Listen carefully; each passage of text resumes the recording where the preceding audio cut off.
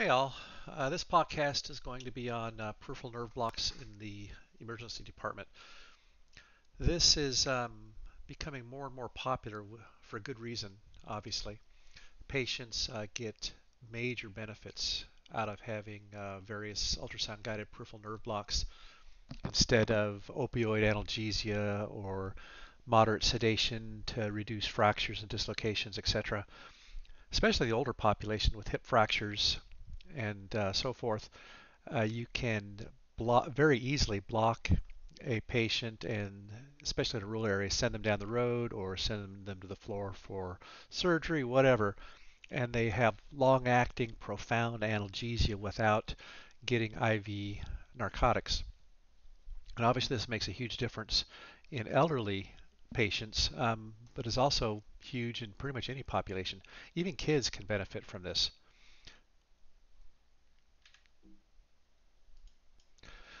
So you can do complete fracture reduction, splinting, dislocation reduction, etc. under peripheral nerve block and not have to give any sedation at all. Long-acting analgesia, I blocked one patient that had a real severe humerus fracture, and we're in a tiny rural place, and she wanted to drive to Seattle where she lived to have it um, fixed. So I gave her a block and off she went. And I checked up with her the next day and she had no pain the whole trip. 18-hour block. It was great. And you can provide this for the patients. And you don't have to be anesthesia to do it. These blocks are very safe and simple to do with ultrasound. So I want to start off by debunking some orthopedic surgeons' uh, white elephant about compartment syndrome. Pretty much all the studies are saying that it's really not an issue providing regional anesthesia, uh, peripheral nerve blocks, so to speak, for um, hiding compartment syndrome. And the military has really brought this to the forefront because they're a huge proponent of it. They do a lot of peripheral nerve blocks and trauma, and the studies back them up. Every now and then I'll run into an old orthopedist that hasn't kept up on literature and still thinks that the one study that they came out that blamed peripheral nerve block when the nerves weren't even the ones involved. Um, so they kind of raise a fuss, but you know what? It's time to come up in the 21st century and get with the literature. Now, I do tend to give a shorter acting block if it's a tibia, which is high risk for compartment syndrome, but we ship all our fractures off anyway, but at least this gets them down to the receiving hospital pain-free, and it makes a huge difference. But this particular study shows that actually a peripheral nerve block may permit earlier detection of compartment syndrome. So it can actually be a good thing. This study shows that regional anesthesia does not lead to delay in ACS diagnosis. Um, what they looked at, they had 4 clinical cases of epidural analgesia that may have been associated with a delayed compartment syndrome diagnosis. And really, if you're doing your job and able to assess, you should be able to assess these patients because breakthrough pain is going to happen anyway. And it's not hard to do a pressure test either if you do suspect it. And this study talks about the one case report way back when that asserted that a femoral block was responsible for missing an anterior compartment syndrome following a nailing. But you know, the anterior compartment is supplied with a deep peroneal nerve, and so a femoral block is really unlikely. But of course, the orthopedic surgeon tried to blame it on that, which tends to happen. But you know, the literature doesn't support him or not doing a peripheral nerve block. Now, epidural analgesia, like I talked about a minute ago, has been implicated in a couple, but we're not discussing epidurals. So I'm just going to go over the blocks and what they're used for. I'm not going to delve in deep on how to do the blocks, that'll be for later podcasts, or I'll recommend some really good podcasts that are already out there, such as ultrasoundpodcast.com and 5 Minute Sono. A few ER physicians that do an outstanding job at it. But in any case, starting with the clavicle, get a fractured clavicle in, which happens, not infrequently. And you can provide these patients with long-acting analgesia. You do a cervical plexus block, very easy to do, very safe to do, especially with ultrasound guidance. Literally takes just a couple minutes. You could also do these for if you're putting in an IJ. If I'm going to do an IJ, I'm using the ultrasound anyway. I just pop in a cervical plexus block and I don't have to localize. It's actually a lot more comfortable for the patient instead of just localizing that little spot for the needle. And I tend to use pretty much all ropivacaine, but you can also use bupivacaine. You don't need very much, 5 to 10 mils. If you're starting out, I'd go toward the 10 mil side. If you've done a few, you may be dropping your dose. Works very, very well, long-acting analgesia. If you get a patient with a shoulder, humerus fractures, shoulder dislocation even, interscalene block works wonders. If I have a shoulder dislocation, my choice is I haven't sedated one in literally years. And if you're having trouble getting it back in normally with Cunningham or the other various techniques, you can pop in either a intra-articular block, and I use ultrasound for that as well, or just do a short-acting interscalene block with lidocaine. Wears off very quickly, gives profound relaxation and analgesia, and makes your life much easier in the ER with a difficult shoulder reduction. Also for humerus block, I mentioned that earlier, a patient I had come in with a really bad humerus fracture that drove to Seattle with no pain. And again, I tend to use ropivacaine, but lidocaine if it's just going to be a reduction, because you don't need long-acting analgesia for that, obviously. So you also use bupivacaine. And if you're just starting out, I would err on the side of, or be conservative, I should say, not an error. But anyway, more towards 20 mils, but you can reduce that dosage when you get better at it. And also with a reduced dosage, less chance of bagging the phrenic nerve, which you don't particularly want to do. I mean, it's not a big deal in a normal patient. Lidocaine for short acting, and of course the bupivacaine if that's all you have. Arm and hand, supraclavicular, infraclavicular blocks. These are very easy. I tend to do mostly infraclavicular. The block takes a couple minutes to do. Again, ropivacaine, bupivacaine, 15 to 20 mils. Gives profound analgesia. You can use this for anything on the arm, anything on the hand, the wrist. You get distal radius fractures, bad mangled hand, or whatever. This works great for, and again, it's very easy to do. Radius ulna, we get distal fractures in fairly frequently. And I do like to do infraclavicular blocks. I don't do interscalene blocks for these much because sometimes interscalene blocks just don't work as well for the wrist hand. I mean, it just has a higher failure rate than infraclavicular blocks. You can also do a supracondylar radial ulnar medial blocks, but I find it just easier to do a infraclavicular block. If you do it below the elbow, you may miss parts of it, and the patient may not be totally happy with you. If you do selective radial ulna medial, 5 to 7 mils is all you need per nerve. Another thing I do, especially with kids, I like hematoma block. It's very effective, and especially for kids, put a little bit of M-Block cream on for 15 minutes or so at the ejection site, then do a hematoma block. I also use ultrasound with the hematoma block because you can deposit the local right at the fracture site and not just do a fan injection and hope you get it.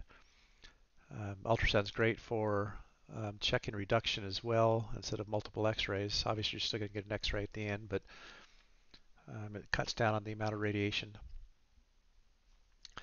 And the pain relief afterwards is outstanding. They go home and they're comfortable for hours. Gives them a chance to settle down, get some um, other modalities into them. I always tell them make sure that you don't wait till the pain comes back before you start treating it. Obviously, you want to give them something a little bit early, so hours down the road when they start to feel it, they can be ready and have something on board. The hand, I do a lot of forearm blocks for the hand, radial and medial, depending on where it is on the hand. If it's finger fractures, obviously, if it's just ulna or a combination of ulna medial, radial, radial medial, etc. And they're very, very easy to do. I usually use around 5 cc's per nerve. With the ultrasound, it makes very simple, literally a couple minute block. It takes a few minutes to set up. Very safe, no sedation, long-acting analgesia. Ribs. Ribs are really, really painful. Speaking of someone who's had fractured ribs a few times.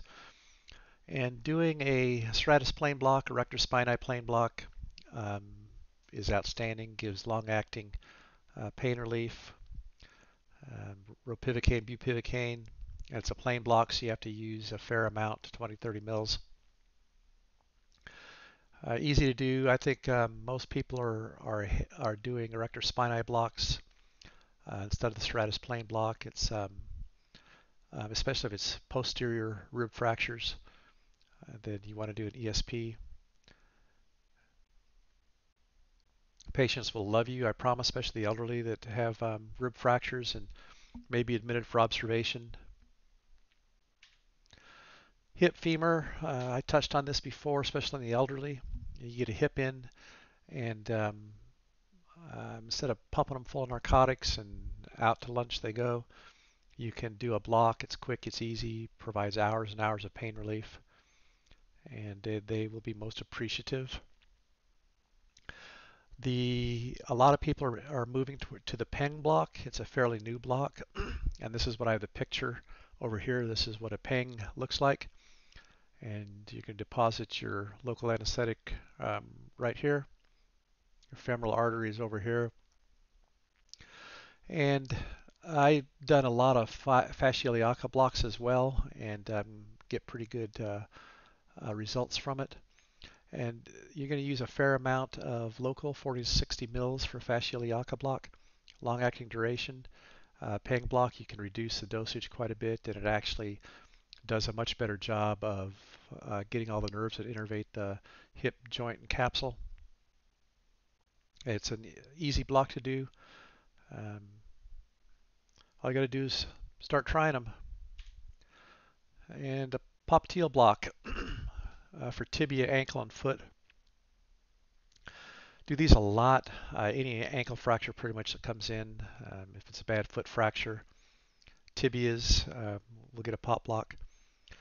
When I say pop block, I'm talking about either the sciatic nerve or just below it where it splits into the common fibular tibial nerves.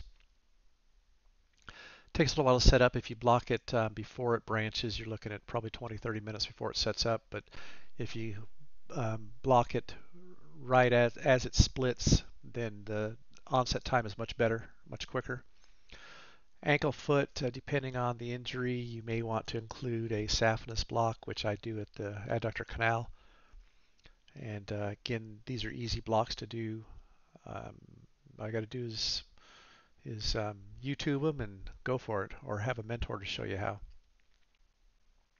Anybody that has used ultrasound and is comfortable with ultrasound blocks, it's not hard adding a new block by watching an expert on YouTube.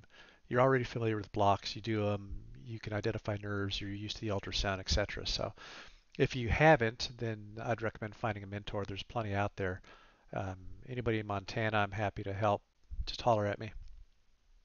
I believe in spreading the gospel, free and open medical education.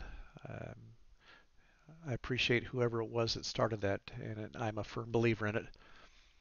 So you can see I use around 20 cc's, either 0.5 or pivocaine, which is my preference, or you can use 0.5 marcaine. Makes these patients very happy.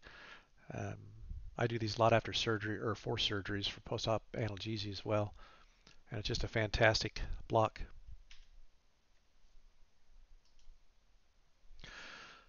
And some resources. Twin Oaks has a number of fantastic classes, not just peripheral nerve blocks, which we talked about today, but also critical care ultrasound, um, point of care ultrasound, all the various techniques. They have cadaver labs.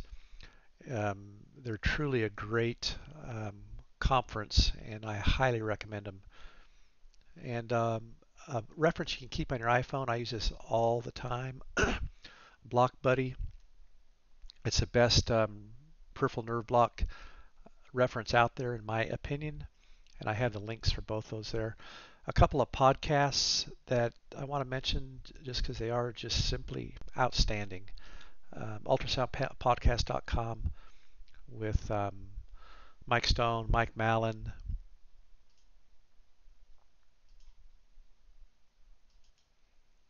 and Matt Dawson.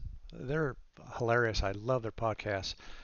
5 Minute Sauna with Jacob Avila, and he's also kind of in with these other guys a little bit. I'm not quite sure how, but he's outstanding. And they do more than just peripheral nerve blocks as well. They go into all the various types of uses for ultrasound, and I can't tell you how much I've learned from those guys. I went to a conference in the Bahamas at Atlantis a few years ago, Blood in the Sand, and all those guys were there, and the educational opportunity was the best I've ever had. They were simply fantastic. I just can't say enough nice about them. And just simply nice guys too. I was just amazed um, at the just normal people. I met Scott Weingart down there, who is also fantastic. I really enjoy his EM Crit podcast. And again, free and open medical education, and these guys are doing it, and I really appreciate it. So if you're not doing or offering peripheral nerve blocks in your ER, please consider it. The benefits to the patients are absolutely huge. You don't have to worry about NPO status and moderate sedation and blah blah blah. And they're really, they're really easy to learn. I promise you. So get them in your toolbox, and I think you'll be happy. So if you like this podcast, please like and subscribe. I'll be coming out with more, again, free and open medical education, and hope this helps. You guys have a great weekend.